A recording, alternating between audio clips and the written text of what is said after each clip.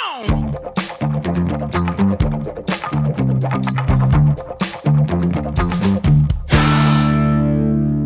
morning. Welcome at the Green Theater. My name is Roberto Procaccini. I'm a journalist.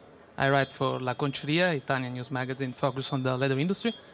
And today we are here with Ms. Sabrina Frontini, director of ICEC, the Institute of Certification of Quality for the leather sector, and Luca Boltri, that's the vice director of UNIC, the Italian Association of the tanner sector. ICEC and UNIC has recently joined the force to promote a new certificate. And this certificate is the ethical claim for the leather sector. And the fun thing is that while the claim usually in the advertisement, in the commercial, is something emotional, is something really strong, just do it, think different. In this case, the claim is really descriptive. We recover our hides and skins from the food industry. Just because this is a truth, a fact, that a lot of people nowadays misunderstand. So there's a context of fake information or fake news that nowadays needs a tool of, to clarify this point. I want just to ask to Mr. Boltri if he can begin from the context. Why do you feel the need of this claim? Thank you, Roberto, and welcome. As you said, the claim is very simple. The claim is very simple, and the main objective is to communicate something that all the operators working in the leather supply chain, in the leather industry, are well aware of. That is the fact that the tanning industry recovers a byproduct of the food industry, that are the raw hides and skins, that otherwise should be dismissed in some other way with all the environmental and economical cost related. So many of you may think that it is something obvious. So why we should stress the obvious? Because in the end, in 2022, nowadays, this fact is not that obvious. This is the problem. This is what we have received as a feedback, even from many stakeholders of the fashion industries, that keeps requesting guarantees to all their supplying tanneries about the fact that the raw hides and skin that they are using comes from the food industry. They want some proof about the fact that these materials are byproducts. So it is something that is felt even by the industry, but is mostly a wrong perception that is widespread in the public opinion. The idea is, one of the reasons that we elaborate this very simple claim is that we made a survey, a consumer survey, a couple of years ago, an international survey on consumers in Italy, in Germany, and in the US about the perception of leather. Many different questions, as you know, typical consumer surveys. And one of the most important results of this survey is that more than 50% of the consumers interviewed for this survey thought that the animals were raised and killed for producing hides and skin. So it is a very, very big percentage, and if it is true, it is something that we have to deal with, absolutely. And in the end, it is something true, because another 2 consumer surveys that took place in the last 2 years, one organized by the Spanish Tanneries Association, and the other very recently organized by the UK Leather Federation, they came to the same result, that more than half of the people, the everyday people, the consumers, are not aware of the fact that the raw hides and skin, that the biggest part of the raw hides and skin used by the tanning industry comes from the food industry. So there is a need. There is a need to communicate an essential technical information about one of the characteristics of the supply chain, and it is a request coming from customers. Many customers, as I said, request these kind of guarantees from their suppliers. So we think that it could be a good idea to elaborate a claim that can, in a very simple way, in a very direct and straightforward way, communicate this very essential fact, that we recover our height and skin from the food chain. And with these words, we underline two basic facts. One, the recovering activities. That is a basic activities made by the tanning industry. I stress the fact, if the tanning industry tomorrow would disappear, this hides and skin would have been produced anyway, because animals are raised and killed for the meat, not for the hides and skins. So I always say that the tanning industry is a sort of cleaners of the food industry from a certain point of view. And we have to stress the fact that more than 90% of the hides and skins used by the tanning industry comes from bovine and sheep and goat animals. These animals, as I said, are raised for other purposes, not to produce raw hides and skins. And we have to underline this.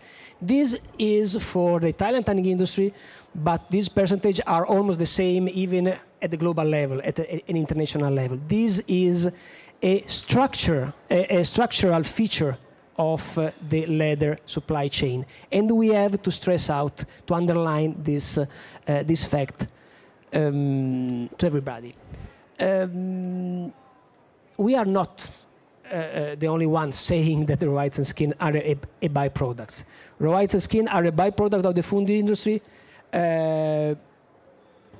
Also for the European Commission, there is a European regulation that states that hides and skin, bovine hides and skins, comes from the food supply chain. So it is something that, well, it is not only said by us, but it is something that is real. And now we also have an economic report that was made by the Montana State University last year, an econometric study called Quantifying the Relationship Between U.S. Cattle ID Prices and Value and the U.S. Cattle Production, that has proved with many economical data. They processed some decades of economic data, like number of animals raised, number of animals killed, production of meat, production of hides and skin, the prices of live animals, the price of meat, the prices of rats and skin. The Montana State University elaborates all this data and come to the conclusion that the number of cattle raised and killed would remain completely unchanged even if the market stopped using leather. This is a basic fact. The tanning industry, the leather industry, cleans the environment. And this is a very key point from a sustainable point, from a sustainability point of view. And moreover, we have to consider the fact that every year, from a global on a global level, 8 million tons of bovines, hides, and skins are produced by the meat industry. We recover these hides and skin, and we transform in nearly 1,700 square kilometers of finished leather for the fashion, the automotive, the design, the furniture industry. And without tanning, so without the tanneries, these hides would have been to be burned or disposed in landfills with significant environmental and economic costs. From an environmental point of view, it is very important to stress out, UNIDO, the United Nations Industrial Development Organization, has estimated that the burning of these hides and skin would create 5 million tons of greenhouse gases.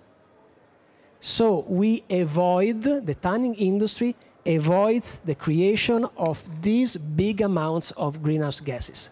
This is a basic fact that should be stress out, and we want to highlight through the creation of this claim.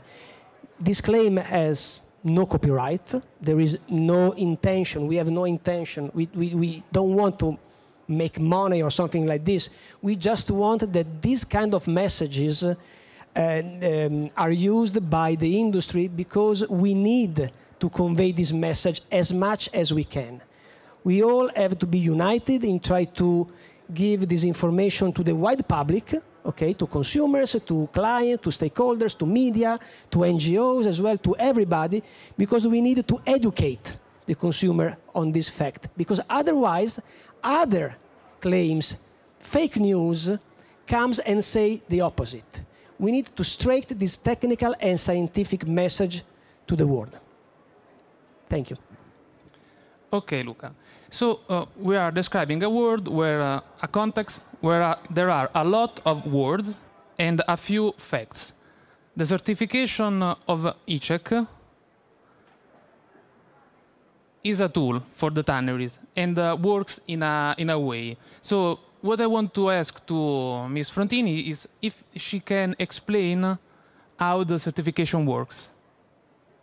Thank you, Roberto. Thank you, Luca, for your kind and very clear introduction to our work, because we represent an institute of certification and we have always to close the circle. We have to verify. We have to say that everything inside this claim is right and it is verifiable. So we start with the consideration that we recover leather is a byproduct, that the food industry produces meat, milks, and so on. And for us to do this ethical claim, we did this work inspiring to the UNIC ISO standard 17033, which was created for requirements for ethical claims. And we wrote the claim in that way.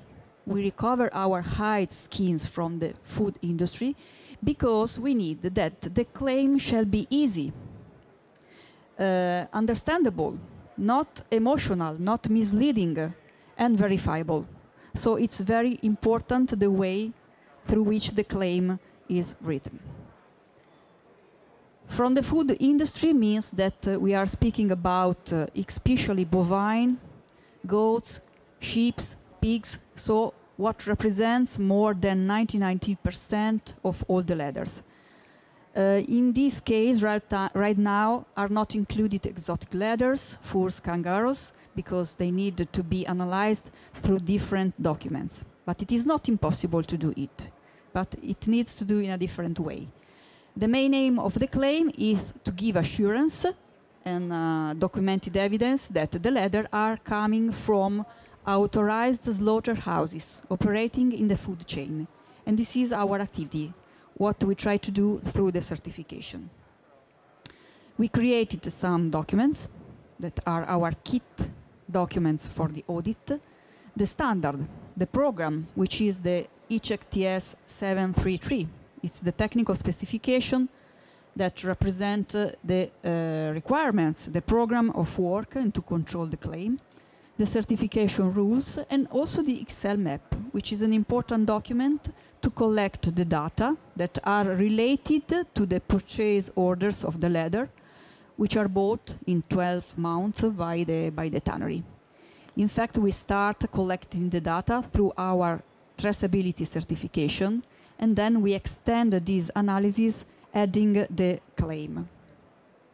It's a product certification. The type of finished leather shall be analyzed and shall be specified in the certificate.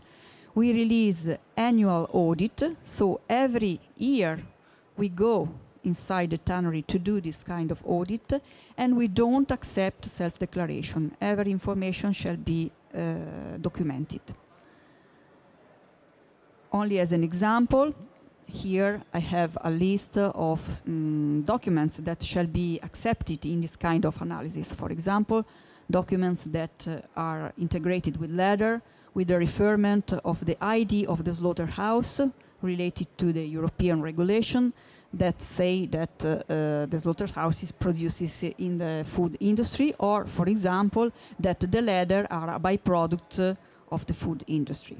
And at least the 75% of the purchased leather shall have this kind of documents. So we control that leathers are related to this kind of documents. The kind of certification or way to move for the tannery shall be two. The first one is that the tannery certify only the claims, or, as we suggest, is the best way, they can start doing the traceability certification through other schemes that are TS 410 and 412, because in that way they collect the data, and then they add the verification of the claim. And if they want, they can also add the animal welfare risk analysis, which is an important integration of this work. And if you are interested, tomorrow at 3 o'clock we shall have a talk here about these animal welfare requirements and issues. So I suggest for the tanneries to do the second way of certification, to be more complete and to be more exhaustive also for the request of the customers. We released 30 certification for the claim and more or less 100 for the traceability schemes. Not only in Italy, but also in other European or extra-European countries. If you want to see the names of these certified companies, you can check in our website, in our database. And I think that it's a good work for the tannery. It's a complete work, especially. It's a voluntary work, because they can choose how to do, what certificate they prefer to do. But it's important to be all together for the tannery with this claim, because it's important to spread this information, trying to be aligned on the same claim. Otherwise, probably the final message is not so strong. In this way, in this sense, Sabrina, I know that the certification is kind of new. You are working on the promotion of the certification. And how many tanneries have you reached in Italy? How many tanneries abroad? How are you trying to get in contact with possible clients? The traceability certification are well applied both in Italy and in other extra-European or European countries. The percentage is more or less 80–90% in Italy, and then 10–20% outside Italy. While the claim right now have been applied only in Italy, because it's a tool that is recent. It's only 2 or 3 months that we have this kind of tool, so we need time to promote it, to spread it, and we tried to have our promotion also with the COTANS, for example, the European Association of Tanneries, because we need to be all together to do this kind of work. And it's not so complicated to do it because the customer ask to the tanneries to do this kind of traceability certification and work. So to add the claim, it's a very, very fast and quick work. Okay, the last question for Mr. Boltri, and how the tannery, every tannery can use this certification? Yeah, because for sure we elaborated this very simple claim. Okay, then what can I do with that? Well, we invite, at first we invite all the tanneries that use raw whites and skins that comes from the food industry to use this claim because the biggest number of operators widespread this message. The best is for the whole sector, the best is for the leather supply chain, the best is for those that love this incredible material. And we say, well, we always say that this claim can be used really in every activity, in every promotional activities that a tannery is going to organize, but also, you know, in the disclaimer of the emails, for example, all the emails, we invite tanneries to use it at the end of the emails and say, like, you know, like like a promotional message that can say something about your companies. Okay, this claim can say something very important about the product that you are selling. So you can use it in the email, you can use it you can post it on your website, you can use it wherever you think that it may be helpful. For sure, we invite to use it as much as possible in every moment, in every activities that can be, how can I say, useful for trying to convey this this message. And well, I don't want to beg your pardon, Sabrina. It is not necessary to certify the claim. I mean, it is important that the claim is true, for sure. It is important that you are conveying the right message. But if you want to add a further guarantee, a super partes guarantee to the customers, for example, you have to certify so that the customer is sure that a third party has said, yes, okay, you tannery has said the truth. But it is something that can be used by all the tanneries, and we are inviting, as Sabrina said, even non-Italian tanneries to use it in the English version. So yes, absolutely free, and it's something that can help the sector to fight the fake news that sometimes you can see on the internet, on the social, about raw whites and skin and leather and the animal byproducts and products and co-products and blah, blah, blah. Sometimes maybe every day. Yeah, sometimes means every day. We still have a few minutes. There's any question from the audience? Everything clear? So thank you for being here with us. Thank you, Luca. Thank you, Sabrina. I invite you to take a look at the program. We still have events in English. So enjoy Linea Pelle, enjoy the fair. Thank you very much. Come on!